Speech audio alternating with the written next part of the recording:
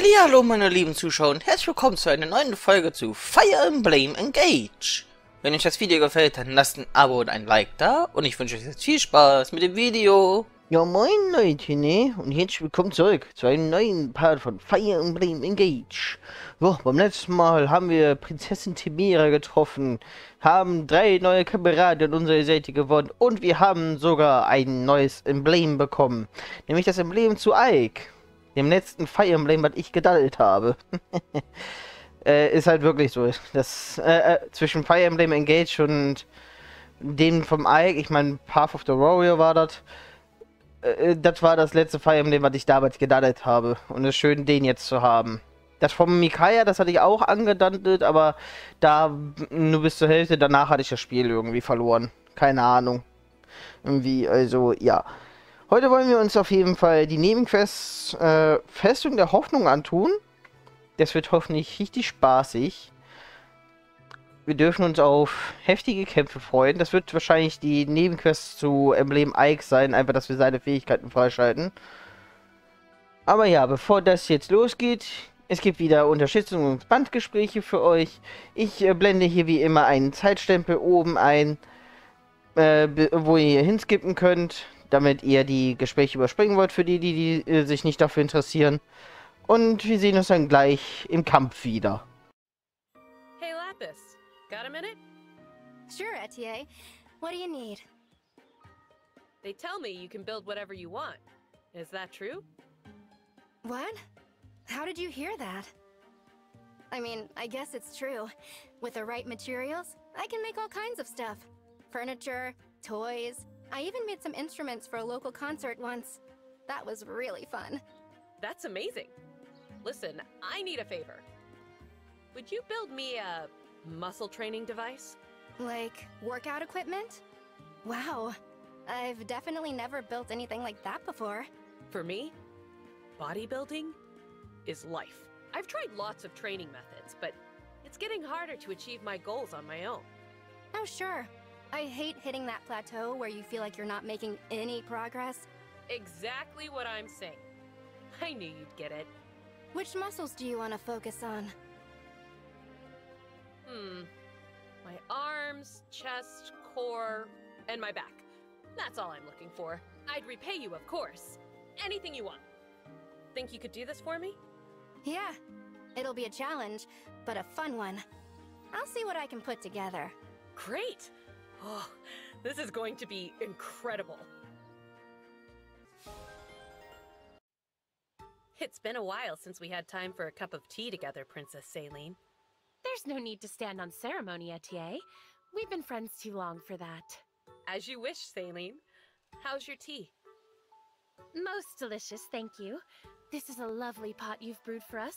The pungent aroma and flavor tell me it's a single origin tea from the northern fields, yes? You can tell where it's from with one sip?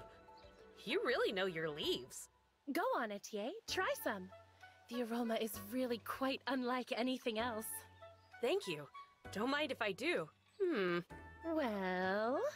Well, it tastes like tea to me. You could tell me it's from any region and I'd believe you. I thought as much. You always were a bit blind to the subtleties of tea. It's not that I can't taste it. It's that no one's on your level when it comes to this stuff. Is something wrong, Etier? What do you mean?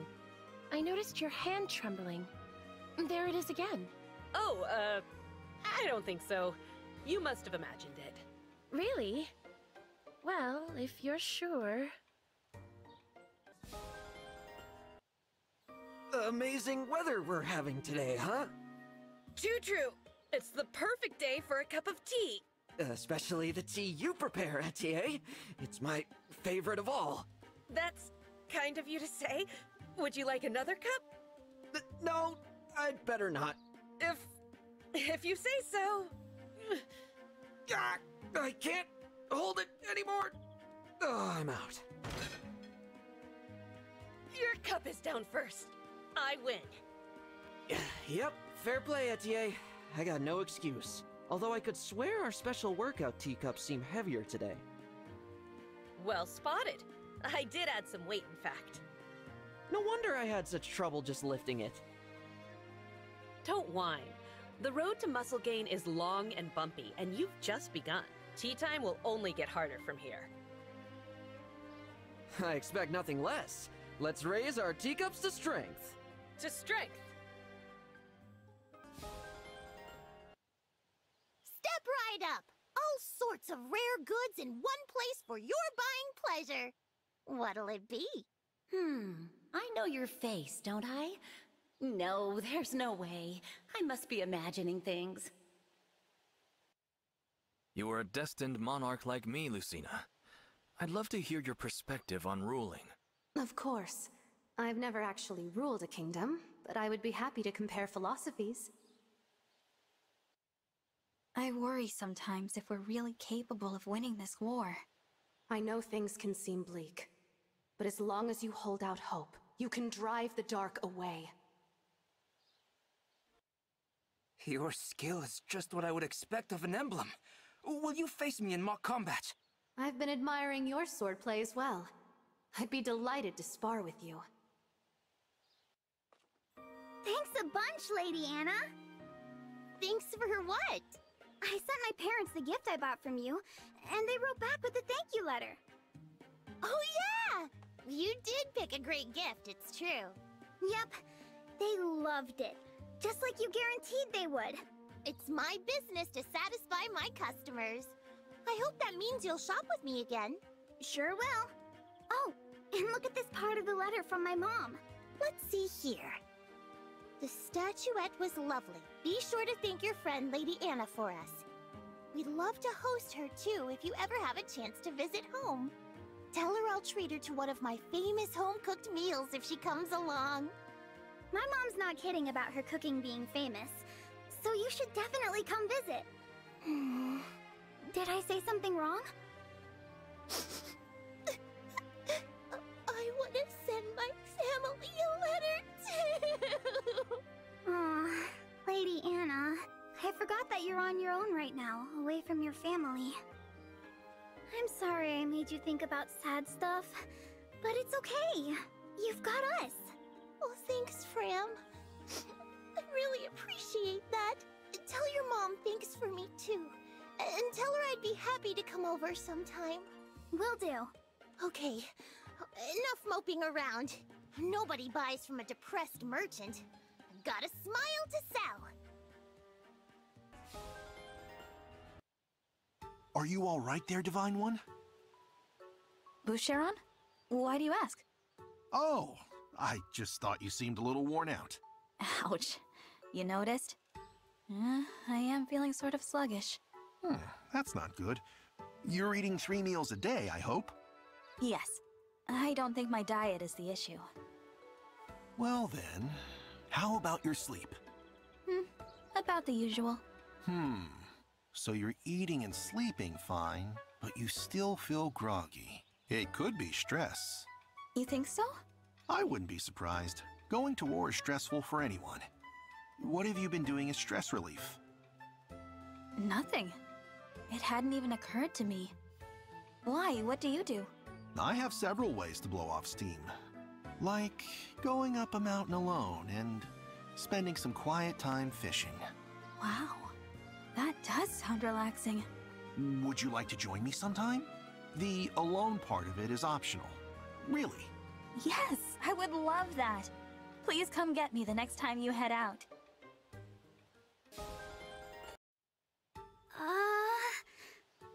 Oh no. Oh no! I forgot where I'm supposed to take this package! Vander's gonna kill me. Hello, Fram? Vander, hey! So I was on my way to deliver that package like you asked, and, I messed up. Again. You can go ahead and yell at me now. Grant me the patience. No matter. It wasn't terribly urgent. You're not mad? Why should I be? You admitted your error and apologized. But I promised to stop messing things up. Growth takes time. The Somniel wasn't built in a day. That's true. Try breaking tasks into pieces and going through them step by step. That works for me. Okay. Next time, I'll get it right for sure. You're gonna be so proud! Jade, face me. Show me your skill in battle. No thanks, I'll pass. So quick to turn me aside. Why? I have heard your strength has won you tournament victories in Brodia. Such strength is meant to be shown and used. Do not keep it to yourself. I didn't receive orders to engage you. I have no personal grudge against you. Why fight? Jade, Jade, Jade. You disappoint me. What I hear of your skill is so exciting. Please, I must see it for myself. How can I earn the favor of this bout? I will do anything you ask. Anything? In that case, would you be willing to answer a few personal questions before we battle? Easily. May I ask why? I need to round out a character for a new book I'm outlining. You can help me fill in the gaps. I need only talk about myself? That's right. And it sounds like we have a deal.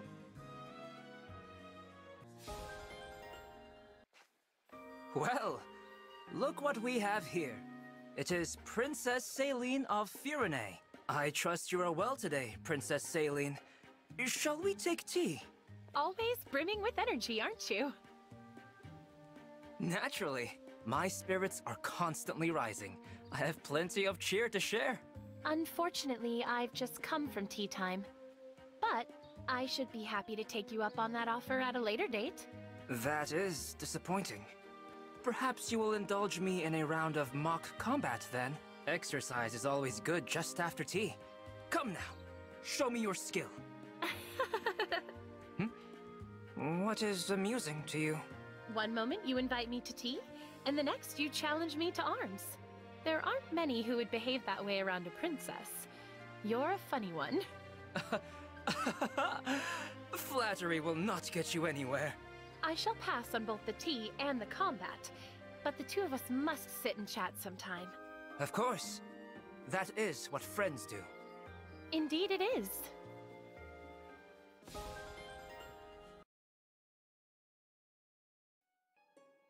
Where are we?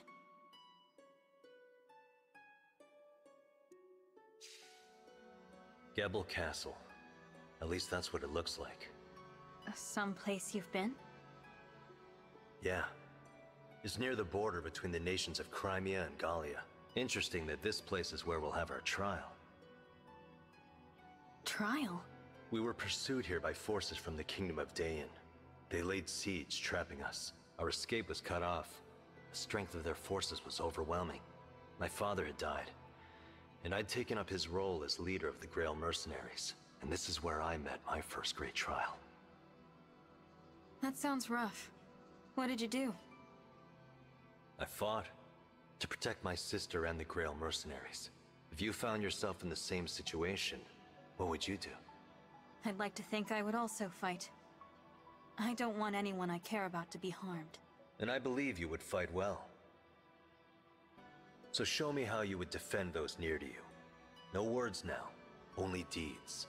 A trial? You want me to fight you? If you win this fight, our bond will become even stronger. Understood. I won't lose. That's the spirit. Now, let's begin. So Leute, ich bin bereit. Ich habe mir das Schlachtfeld schon angeguckt. Wir haben hier sehr viele mit Rüstungen. Und kaum Schwertkämpfer auf der gegnerischen Seite. Also wir haben viele mit Rüstungen und Berittene. Und natürlich hier oben noch Emblem Ike. Der mit Hammer, Axt und Schwert da oben steht. Mit Rakne und Urwan. Das wird ekelhaft. Vor allem, weil Rakne auch Fernkampfangriffe machen kann. So, let's go. Give me your best. Ich werde es versuchen. Warte mal, er steht doch so nah. Könnte ich nicht einfach den kompletten Ultra-Larry machen? Einfach Bündnis machen? Und mit dem Astra-Sturm ihn da oben abschießen, kann ich tatsächlich. Ja, ne, gebe ich Ike direkt mal eine Mitgift, ne? Wird ja schon mal vorgeschwächt.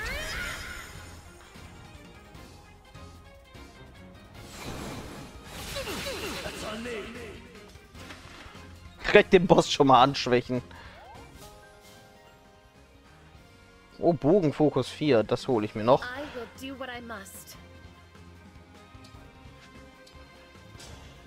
So, ich rüste mich mal mit 11 nicht aus und dann vernichte ich dich. Deine Trefferchance ist auch sehr gering.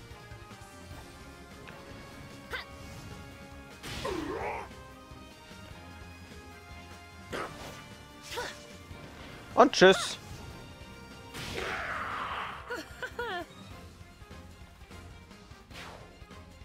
So, ich konnte mit sonst keinen angreifen. Aber hab schon mal aufgeteilt. Und natürlich auch die richtigen Waffen schon mal im Fokus ausgerüstet. Du triffst nicht. Den blocke ich einfach. Oh, Ike kommt näher. Hätte ich jetzt nicht gedacht.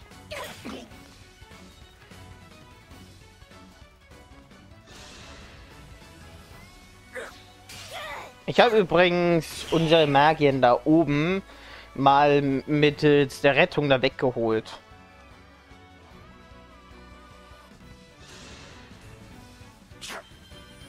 Natürlich haben wir einen, der heilen kann. Aus der Ferne. Natürlich. Okay, Ike umsonst angegriffen.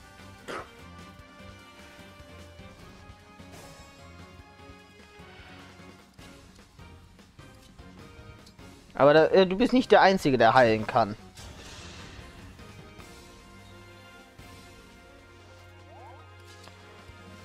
So, dann mache ich mal Bündnis.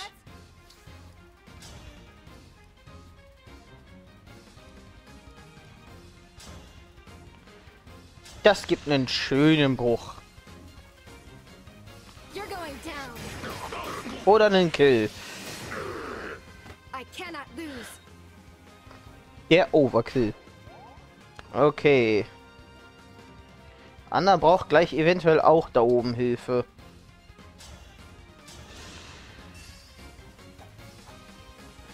Friss den Speer.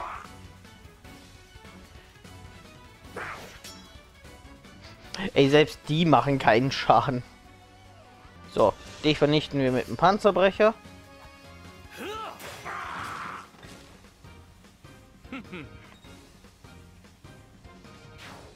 So, einmal mit Donner bitte.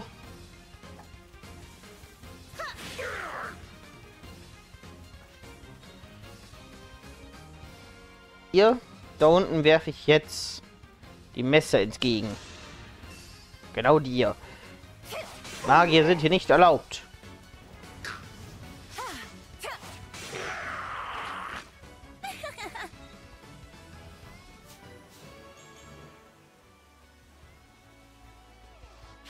So, und dich können wir mit einem langen Bogen noch ein bisschen anhauen.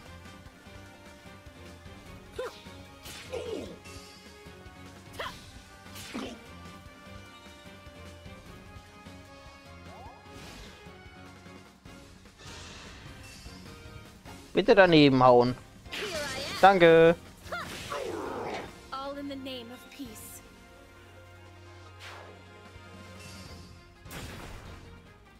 Okay, der hat hier einfach die Wand eingerissen.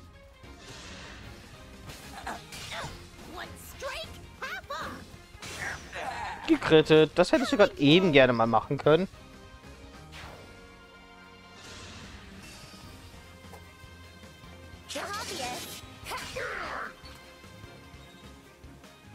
Dynaka ist mittlerweile richtig stark. 0% Trefferchance. Da würde ich nicht mal den Kampf starten, wenn ich da 0% sehe. Ike will direkt den Kampf.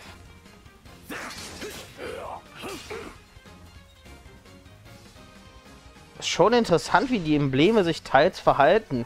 Lynn zum Beispiel ist ja komplett da unten stehen geblieben bei ihrer Base.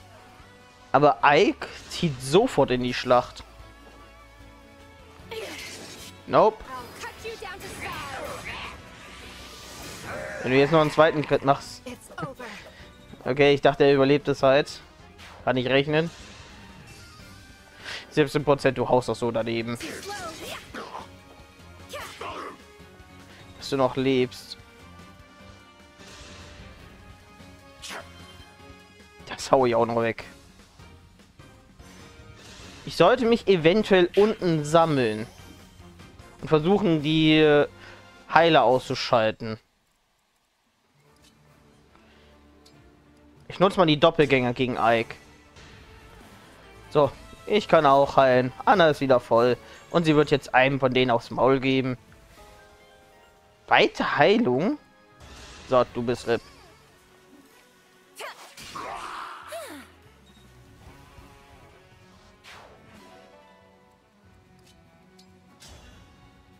Du genauso.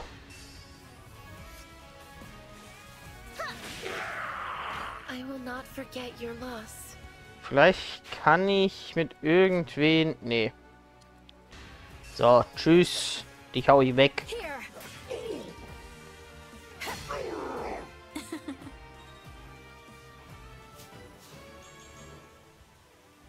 Level 3 sind wir.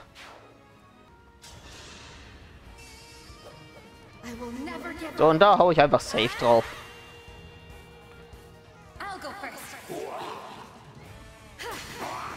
Der würde so oder so überleben. Ich würde gerne erstmal den Bogenschützen oder den Heiler ausschalten. Am ehesten sogar den Heiler, damit er nicht mehr Ike hochhält. Und ich darf mit Louis nicht Ike gegenüberstehen. Weil der hat immer noch den Hammer.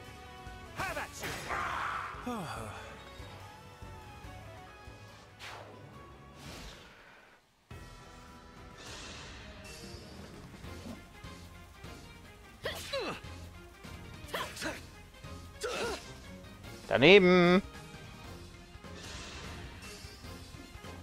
0%, das brauchen wir uns nicht angucken. Alter, es wird eine kurze Schlacht. Hätte ich jetzt nicht gedacht.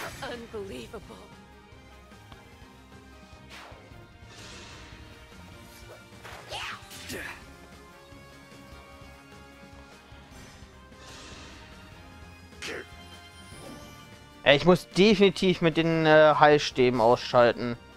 Die gehen mir sonst noch richtig auf die Nerven.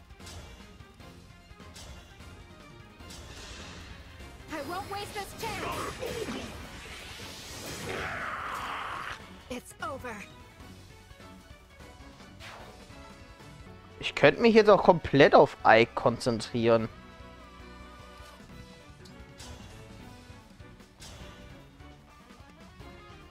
Mit einem Crit ist er tot.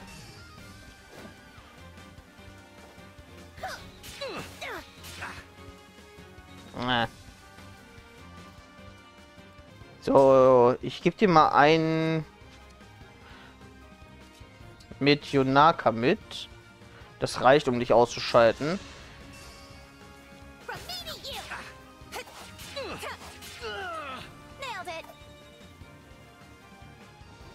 So, dann hat er zumindest kein zweites Leben.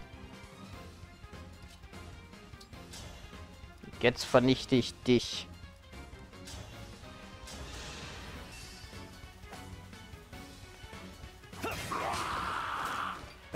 So, eine Heilung weniger für ihn.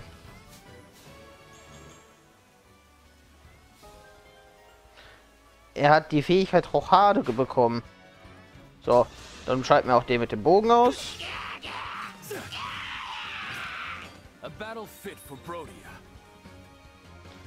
Ich glaube, ich könnte Ike jetzt sogar vernichten.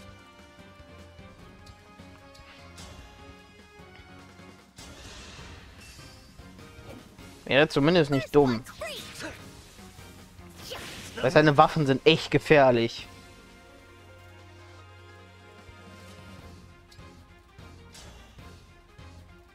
Ja, würde reichen mit dem langen Bogen. Aber ich würde halt schon gerne versuchen, alle hier auf der Map zu töten. Deswegen lasse ich Ike mal in Ruhe.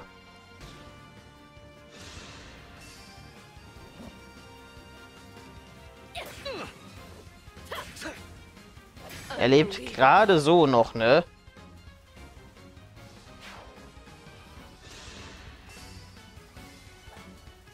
Daneben. Magier sind das Schlimmste für Louis.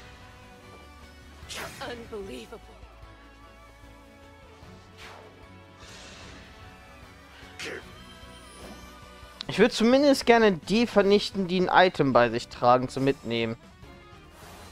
Aber ich glaube, dich kriege ich nicht mehr. Nee. Aber ich kann den da oben zumindest vernichten.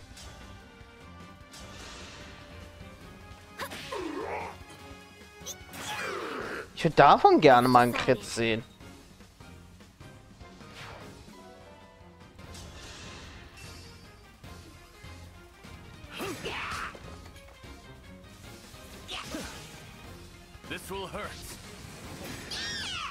Stylisch, aber warum habe ich gerade irgendwie hier so eine Obenansicht?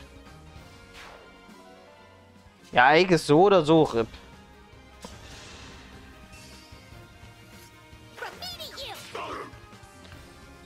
Weil er halt den Nahkampf gesucht hat und deswegen echt leicht zu besiegen ist.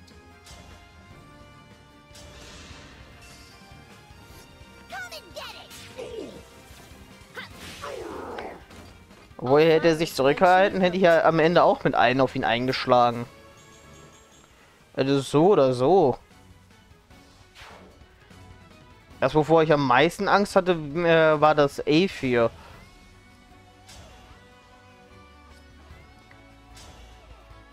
Weil das so ist ja geschenkt. I like that look in your eye. It's clear your fighting spirit is strong. I know the only way I'll beat you is to fight harder than you. Then you understand what lies ahead. Now show me you can fight as well as you talk. Ingrim. I am the divine dragon. Oh, sogar mit einem Crit.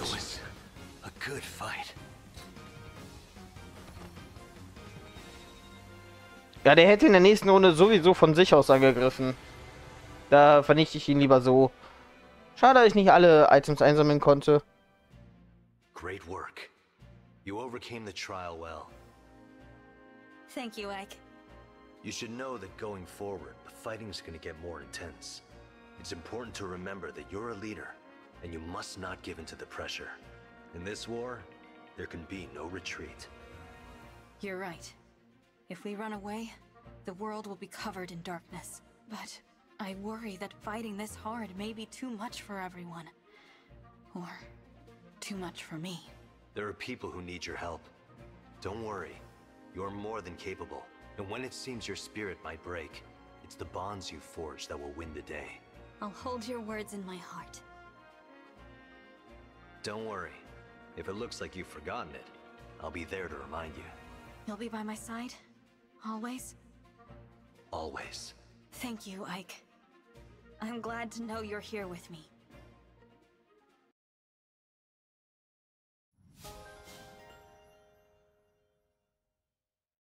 So, wieder mal hier alles abgegrast. Hier war nichts Besonderes irgendwo.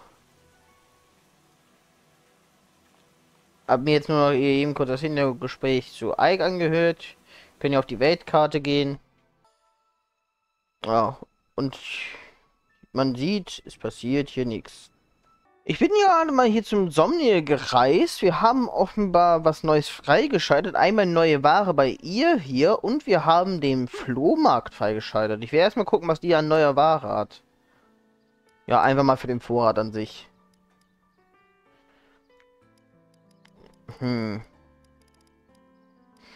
Auf jeden Fall 2 neue Meistersiegel. Ich kann eins davon kaufen. Das heißt, wir sehen gleich noch eine Transformation. Aber ich will jetzt gucken, was wird auf dem Flohmarkt verkauft. Ach, Anna hat den Markt aufgemacht.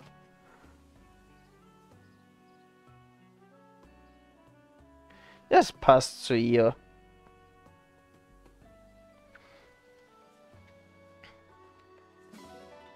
Bei ihr kriege ich Mehl. Hey. Was verkaufst du denn, Anna? Well then.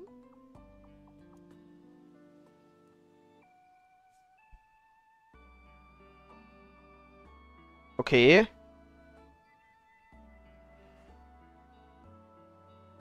Ah, hier kriege ich zum Beispiel Stahlbarren oder Geschenke, falls ich die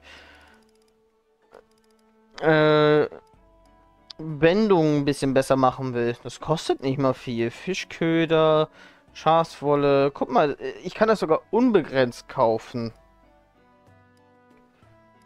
Ja, nice, falls ich die Bandgespräche ein bisschen verbessern will, ne?